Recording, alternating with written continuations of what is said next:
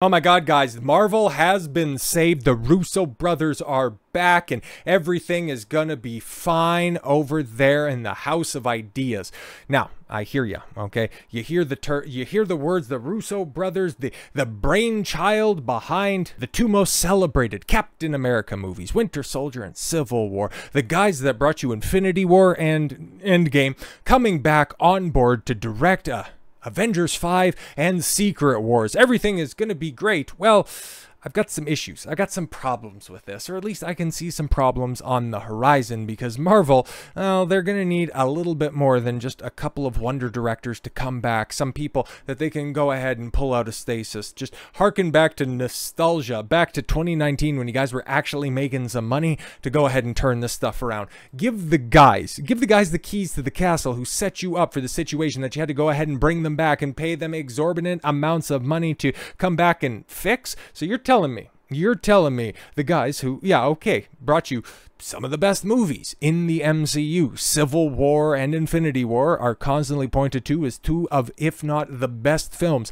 in all of Marvel. But then you have to explain away the intense stupidity of Endgame, and you want to set these guys up in the exact same way. You want to give them control of Avengers 5, which we don't even know what that's going to be called. Remember, that used to be Kang Dynasty, but oopsie daisy, how can it be Kang Dynasty if you don't have a Kang? And then you want to let them set up Secret Wars, which is once again going to be another universe-shaking event. Who knows if time travel, well, if it's going to be bringing back all of those familiar faces, definitely is going to have a touch of that. You're going to let them try this again with a few more miles under their belt and just as many hits as they left the MCU with, they're coming back with. We've got some problems. On top of that, okay, they're dealing with a vastly different landscape, and, well, they're going to have to go ahead and negotiate an MCU that is very different than the one that they left. So the headline reads, Marvel shocker, Russo brothers in talks to direct next two Avengers movies. Just when you and the Russos themselves, quite frankly, thought they were out, Kevin Feige is pulling them back in. Because yeah, it wasn't that long ago when they were talking about the kind of banal state to the superhero genre. They were making some, I can't even remember the stupid statements that they were making. It was specifically about Marvel fatigue, and yeah, it's going to be very interesting because, yeah, they're coming back to, what, correct Marvel fatigue, but they have all the answers, right? Joe and Anthony Russo are assembling a team once again. The Russo brothers are in early talks to return to Marvel Studios to direct not just one, but the next two Avengers movies, sources tell The Hollywood Reporter. Yeah, of course, these are all rumors, but then again, these rumors have been going around for quite a long time now, and given the fact that it's just been a hot potato in the director's seat of these Avengers films, where we've heard the likes of Sam Raimi, I think it was offered to Deadpool and the Wolverine director, Sean Levy, and he's like, nah, bro, I'm good. I'm sure they had hopes that, I don't know, one of the films that they've released in the past, at this point in time, what, 5 years would have been a hit, but oh boy, it's been slim picking since then. Hiring ends months-long high-stakes search for the studio's filmmakers to oversee the 5th and 6th Avengers films. Multiple names were in contention, including, yep, Sean Levy, just mentioned that one, offered the gig. Sources said those talks were in the early stages. The move also marks a homecoming for the Russos, who jumped from the world of TV comedy. Oh, so I guess that kind of makes sense as to why Marvel continues to try to pilfer the likes of Rick and Morty and the tree of Dan Harmon to find anybody of talent. You have to turn that mine over and find even just a vein of gold. But yeah, with Captain America, the Winter Soldier, that was their first in at Marvel. Helmed, yes, for the biggest and best regarded movies in franchise with Civil War, Infinity War, and Endgame combined.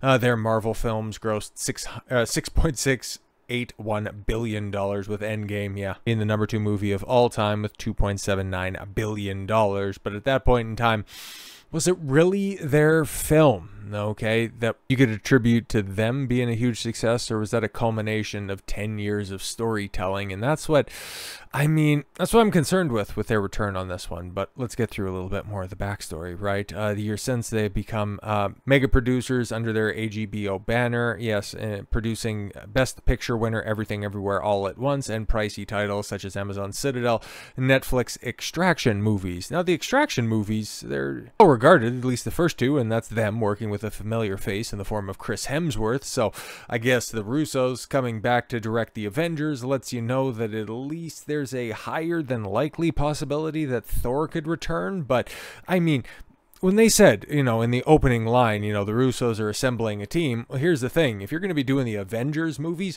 what the fuck are your Avengers teams looking like? Okay, that's a big question, because guess what? You don't have Robert Downey Jr. You don't have Iron Man. You have Captain America, but it's not Chris Evans. It's not Steve Rogers. You might have the Hulk because Mark Ruffalo isn't doing anything else, but you got a She-Hulk. You don't have Chadwick Boseman's T'Challa. You don't have Black Panther, but you've got Shuri. You can bring in Captain Marvel, which was an anchor around the neck of Endgame. You expertly worked your way around. But here's the thing. We're 5 years removed from Endgame. Who the hell are the Avengers? Benedict Cumberbatch will come back, but Shang-Chi, Florence Pugh is going to be in the Thunderbirds. Who the hell are the Thunderbirds? That's a big problem. And then when it comes to people behind the camera, I mean, I hear that Michael Waldron is no longer writing any of the Avengers films. Neither is Jeff Loveness, the two masterminds behind Doctor Strange Multiverse of Madness and Ant-Man Quantumania, respectively. So in order to make good films, you're going to have to find competent replacements. But there's also another big problem on this one, okay? And something else that I think people should be pointing out, because outside of the people that follow this stuff closely, have followed and tracked the downfall of Marvel, the names Joe and Anthony Russo don't mean much to the public. Okay, you can go ahead and put a nameplate out front of your next trailer saying from the directors that brought you Infinity War, Civil War, Captain America, and the Winter Soldier, movie that's going to be twice removed from the latest iteration of Captain America, and the blockbuster that was Endgame that a lot of people have turned in recent years. When was the last time, like outside of Christopher Nolan, when has a director brought people into the cinema? When was the last time that you could say, this right here, this is a Martin Scorsese film, and that's going to put butts in seats? There aren't any directors outside of Christopher Nolan, and even Martin Scorsese can't do it anymore. I mean, how many people went to the theater and checked out Flowers of the Killer Moon? Oh, right, it was a box office bomb. This is a move for insiders. It's a sign that, yeah, potentially Marvel has learned from their giant mistakes. Them going back to the formula that works before, but here's another thing, man, okay? We've seen legendary minds come back to the properties that A, they did well by, and B, they made their bones on, and then it delivers some of the worst put in that franchise's history. Something else that's under the Disney umbrella, Doctor Who right now with Russell T Davies, the venerable Jesus of that franchise, resurrecting it from the dead and delivering it all the success that New Who brought you, all the way up until Chris Chibnall took over and he had the first female Doctor, and the writing completely and totally fell off a cliff.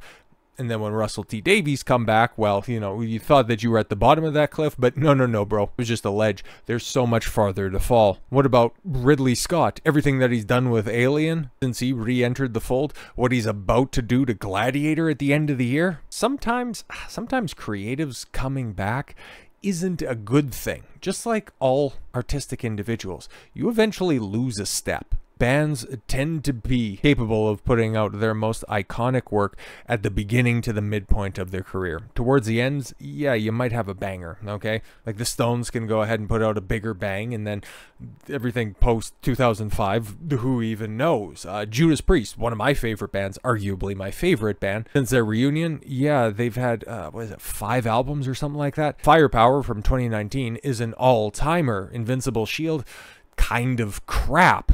Nostradamus, I can still smell how bad that stinks. Angel of Retribution, bit of a mixed bag. And then Redeemer of Souls, quite good. Why wouldn't you expect the same thing from the Russos? And I understand, it's not people coming back after decades and decades, honing their craft in other areas. It's just, I've seen what they've done. Okay, we've seen the results of what they've done in the interim. And yeah, they were producers for Everything Everywhere All at Once. Citadel, enormous bomb. Extraction, fine for streaming. What would they do in the theaters? We're never going to know that. But they were also attached to, was it Red Notice or The Gray Man? I forget. One of 2 bombs that nobody cares about and that Netflix spent an exorbitant amount on. Oh, it's The Gray Man. Yeah. Cherry for Apple working with Tom Holland. Yeah, The Gray Man. I think that was Chris Evans. So yeah, they've stayed in touch with a bunch of their fellow Marvel alums, but what's the status of Spider-Man in the MCU? Outside of Secret Wars, can you get Chris Evans back? It's not like he's, you know, busy doing anything else. But even still, what's going to be the direction for Avengers 5? Because the 5th Avengers movie was previously titled Kang Dynasty, but oh boy, we don't talk about that anymore. Shang-Chi, the Legend of the Ten Rings director Destin Daniel Cretton, what an awful name, was once attached to direct Kang Dynasty, okay, but he departed a month after major convictions because it's like, we don't know what we're doing, so we don't want to tie you up there, Cretton, so be on your way. 6th Avengers film is Secret Wars, which is a storyline the Russos have long talked about wanting to adapt. Yeah, exactly, which is basically, I'll just give you the 30,000 foot view on that one. It's a full and total reset. So here's the thing, Avengers 5 is set for May 1st, 2026 release.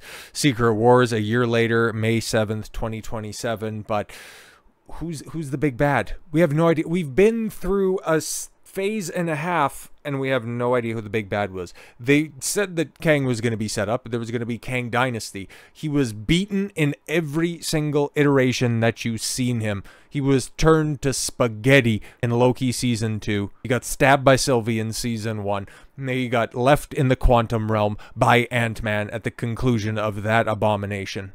He was made out to be a joke. What, are they going to bring in Doctor Doom, Galactus? They got the female Silver Surfer coming in for the Fantastic Four. What the hell are you going to do? Because there's a lot of work to be done.